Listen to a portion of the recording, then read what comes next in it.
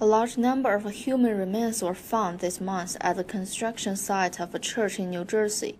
Workers dug out human bones and ashes when they were cleaning the church's basement. The remains are believed to belong to the Chinese laborers that moved to the United States in the 19th century. It's still unclear how many Chinese were buried here.